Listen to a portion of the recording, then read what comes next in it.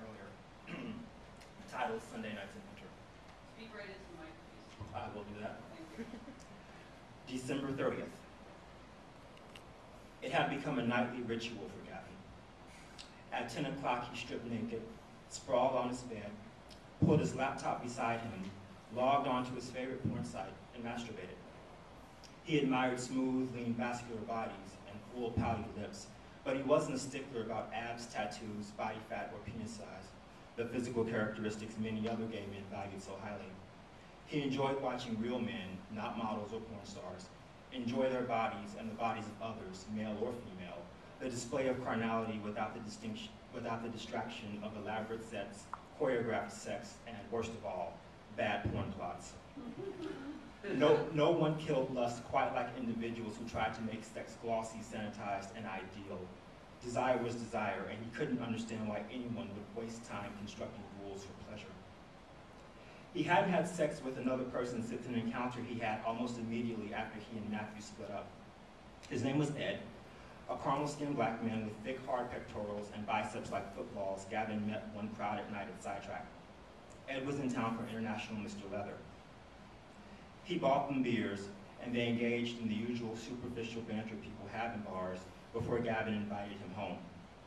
They spent a half hour necking on the couch and 30 minutes having sex that was neither passionate nor pleasurable.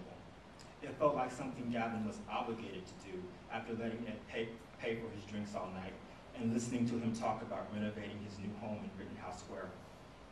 When the sex was over, Ed got dressed, gave Gavin a quick peck on the cheek and said, "Check you later," and left. Gavin blamed himself. He just wasn't ready to be sexual with other people, and he was never one to have recreational sex. Masturbation provided him the quick release he needed without emotional entanglements, hurt feelings, or disappointments. It seldom took Gavin long to find a video clip that aroused him, and once he did, he completed the act quickly. His orgasm usually left him drowsy and enervated, and within moments he would fall into a restful sleep. On his laptop, two muscular men, one smooth and tan, the other tattooed from head to foot, lay side by side kissing furiously while they masturbated. Gavin imagines himself between them, sharing their kisses, stroking them, and being stroked by them. Pleasure came to him without haste. He was about to come when he stopped abruptly, rose, and sat upright on the edge of his bed. He looked down at his testicles and inspected them with slow, meticulous hands, hoping to disprove what he already knew. But the more his fingers traced it, the less it could be denied. A painless lump the size of a lima bean on his left testicle. Gavin tightened his jaw and grinded his teeth.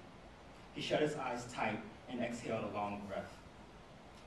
When he opened his eyes, he glanced down at the porn stars on his laptop. They came almost at the same time, each man rubbing the other's semen into his stomach while they continued kissing. January 3rd. Dr. Shaw's hands were icy no matter what time of year Gavin visited him.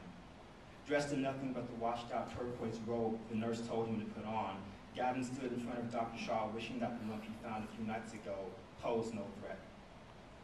"It's definitely a solid mass," Dr. Shaw said. "I'm going to make an appointment for you to get an ultrasound tomorrow. It's typical in a case like this." "I thought they only did that for pregnant women," Gavin said.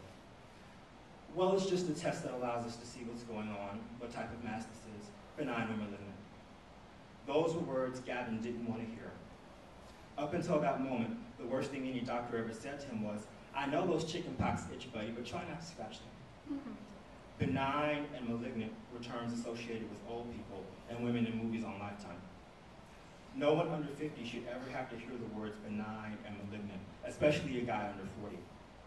Especially one who could bench press 250 pounds, didn't smoke, and seldom ate red meat.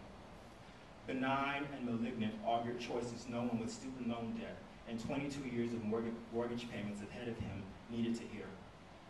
Gavin trembled slightly as he searched Dr. Shaw's eyes for comfort and empathy, any indication that he was not about to go through months of sickness, surgery, and pain, all ending in death. "Do I have cancer? Will I lose my testicle?" "If you have cancer, there's a good chance you might, but it may not be cancer. People get all kinds of lumps and bumps for no reason at all, and sometimes they go away as mysteriously as they came. The human body holds lots of mysteries, Gavin, don't despair. Let's get the results from your ultrasound and blood work, and we'll go from there. I need you to stay positive. He placed a hand on Gavin's shoulder, but Gavin felt no comfort.